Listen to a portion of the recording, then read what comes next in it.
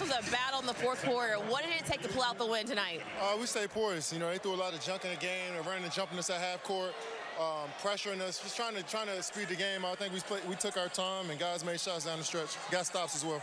34 points tonight. It's your 7th game in a row with 25 plus more points. What is allowing you to be so effective at the rim? I thought I had 36, but I'll take 34. You had 36, excuse me. All right, sorry.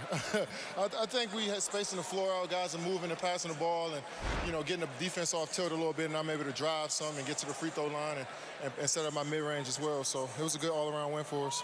And I got to talk to you about history was made tonight. You surpassed Vince Carter. You're 19th in all-NBA scoring list. I know that's a guy that you look up to.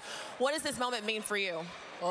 Every time I step on the court is special, and I'm just grateful that I get to showcase my skills here on the biggest stage in the NBA. And Vince Carter is the first player I watched and idolized as a kid, so it's pretty cool to pass him up, and I'm glad I'm doing it in a Nets uniform. Thanks, Katie. Congratulations.